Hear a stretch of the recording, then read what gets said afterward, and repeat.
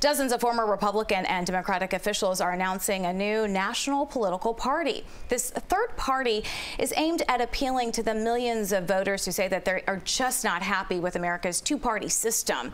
It's called Forward, and it is being co-chaired by former Democratic presidential candidate Andrew Yang and former Republican governor of New Jersey Christine Whitman.